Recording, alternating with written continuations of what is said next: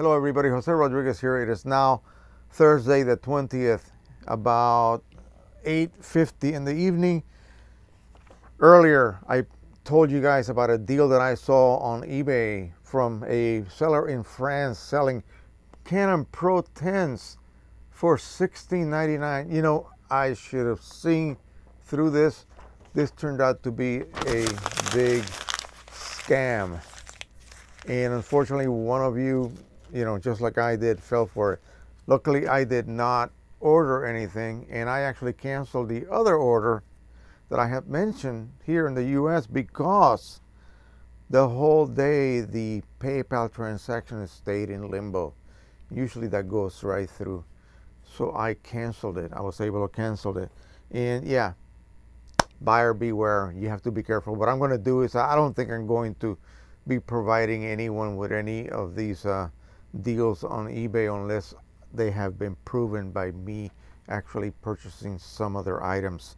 Make sure that it is indeed a legitimate store on eBay. So, as I promised at the end of the video, I was talking about some subject matter that I'm going to be discussing. I found a series of shots having to do with the subject of shoes. This should be quite interesting. Now, some of them were flawless, and then some of them needed a little bit of help. And by the way, I'm going to do another one soon. This will be macro foods. So all sorts of food items taken via macro photography. And those are flawless. Those are flawless. I love them.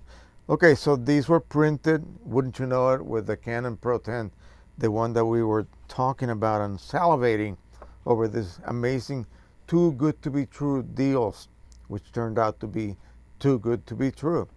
So here we have a diagonal lineup of dozens and dozens of shoes. And anytime you line up a repetitive type subject diagonally, it just makes it action. It just creates that action. It could be in this direction or in that direction, but since they are heading or pointing toward that direction, you want to go ahead, always line them up against these two corners here instead of the opposite way, which would be, it would not make sense since you're actually kind of pointing that way. You're going to be moving in that direction, so to speak. So let's put it right up to the camera. Somebody asked if I could put these a little bit closer. Here we go. I hope I'm not reflecting the shine that the Pro-10 produces with a chroma optimizer. Great shot. I love it. This deserves to be a big poster print at a shoe store. Here are the soles of what appears to be two sports type shoes. I'm not really qualified to comment on the brand or the type because, I use very simple shoes. I'm not into that. This is flawless. It's beautiful. Very graphic, perfectly centered, beautifully framed. And here we go. As you can see, also beautifully rendered. Okay, now we're going to get into the ones that I actually fixed a little bit. So here we have what looks like some fancy, I don't know, croc looking shoes. They're sandals. They're made out of leather, actually. Very nice. A nice array of shoes. Well, I did find a bit of a fault with them. Now, anytime you have this type of setup, you want a homogeneous composition. So you want to be able to not have anything on the edges that's going to deter from the main content. We have a lot of shoes. One is inside the other, one is inside the other in matching pairs. And they have some laying down, some leaning, and then some in the back as well. So this is a display at some market somewhere. Well, this is driving me nuts right here. Very distracting. And this area here with no more shoes. Remember, these are all touching. So we need another set of shoes here in contact. So to fix it, simply crop it. Crop it a little tighter. That's all it takes. Now this is pretty much flawless. It's perfect.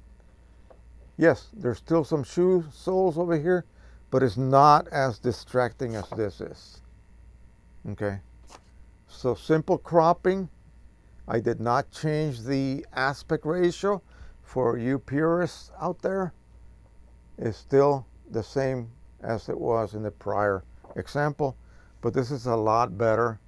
And I look at this and I'm not constantly looking for little faults because there aren't any. Same thing here. Nice pair of shoes at a display. This person shot through a glass window. I can see a reflection. And what is that? Well, that's part of the rear display showing. It wasn't framed close enough. Same thing here. There's a little bit of an edge of this piece of material, and it makes me look at it. That red spot from the camera reflecting off of the glass. It makes me look at it. Simple. Photoshop has the spot healing tool and cropping. That's all it takes. Look at this. This is now perfect.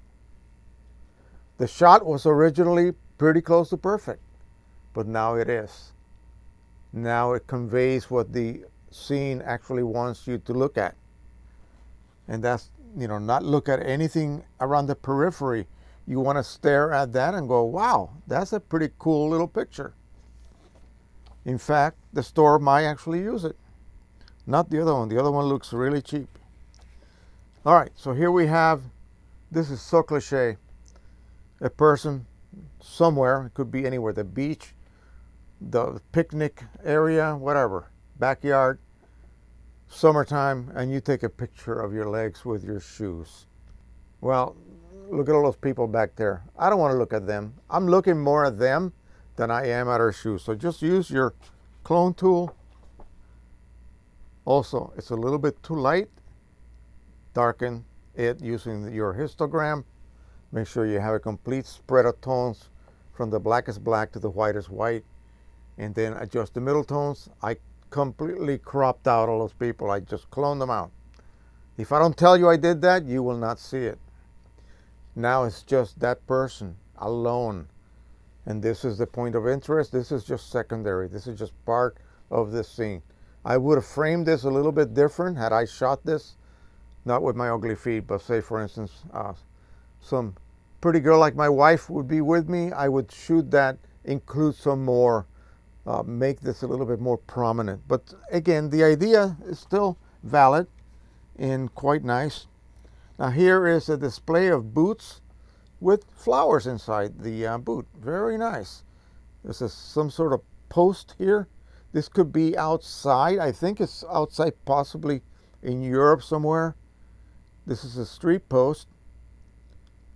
But by God, there's a bicycle wheel behind it. Now, why would you not change your camera angle? I mean, come on, this is awesome. And you gotta have that bike wheel. This is where the cloning tool comes in. And I got rid of it. Now you look at the boots. That's it. And I will end with one that I found no fault. And I thought it was an amazing shot. It would have been even better had there been a little bit more blur to it. Look at that. Beautifully framed, beautifully edited. This is just dark enough to focus your interest to those amazing legs and those amazing shoes. Look at that floor, diagonal, remember? Diagonal, anytime you have repetitive patterns, line them up diagonal or straight up and down grid, one of those two. But corner to corner adds action to the scene. And again, this is just dark enough. I'm not at all, this is somebody's feet, legs, somebody's legs, but it doesn't matter. It doesn't really detract from my just staring at those legs. I mean, come on. And those shoes. So this is flawless to me. That's a beautiful one. All right, that is it. Short and sweet. Remember, guys, you have all of the control in the world when you are post editing. You don't have to be 1000% careful in your camera composition and framing. Yes, composition is very important, but often, and I cannot give you the exact numbers. I know my cheap little Nikon D3300 actually records more than I see on my screen. So I could be as careful as possible, and I think I'm cropping off something that I want to, you know, eliminate, and sure enough it's there in the image. Okay, you have to actually shoot a little bit closer or a little bit tighter in order to actually crop out everything you think you're going to crop out. It's like printing borderless. The image gets expanded and you lose something. Well, the opposite happens when you shoot. You actually get more image than you bargained for. So you have to be very careful. On expensive full frame cameras, maybe that's a lot more accurate, but not the cameras that I have or use. So anyway, your control is in Photoshop and Lightroom. Take the time to make that image perfect as you can. I cannot believe these are all tricks that you can do, but this one here, this could have been so easily fixed. So easily fixed. I just cropped off a little bit of that distracting dark area there. You see the difference here. Again, this is the edge of that background. He probably didn't see that when he shot it, but then he didn't take the time to actually work on it and refine it in his editing software. It took me all of 2 minutes to do that. And this is 1000% better than this. And I also removed that annoying reflection and this reflection. As you can see, it does not exist any longer. All right, that is it. Just a little bit of just the way that I do things. This may not be at all what you do or what your workflow is like, but this is how I edit and how I try to improve on just about every image that I decide to print. Not everything goes to print. Maybe 1% of anything I shoot goes to print. Today, as I said in my earlier video, I was going to go to Walter Reed Army Medical Center to get my meds and my wife's meds. And I always take the time to walk down the hallways and look at all of the photographs that they have. They are huge prints that they have there. And gosh, all of them could use some improvement. Some of them are a little bit crooked where they should not be. Some of them are just badly composed. And but anyway, they're there, mine are not. So hey, more power to them. All right, thank you so much. Again, forgive me about that erroneous error. I had no clue that it was going to be a fake site, and I hope that eBay immediately took them down, because when I went back to look, it was gone. So that's good. And the one that was here in the US, I'm still not sure about what that was about. And the seller had a different name than what came up on PayPal. So I quickly deleted it. I canceled it and I changed my password. And so cross my finger, nothing bad happens. It's been a fun day today. So please, again, don't forget to subscribe, share, and like. And until the next time, happy printing. Bye-bye. Oh, by the way, somebody gave me a thumbs down because I named that video. It's going to be here or something like that. Somebody thought it was a bit too clickbaity. No, it wasn't clickbait. Something is going to be here. And you wouldn't believe the surprise that I had. Yeah. So it wasn't really clickbait. Clickbait is when you claim something in the title and then you do not deliver. That's clickbait. All right. Thank you once again. Happy printing, everybody. Bye-bye.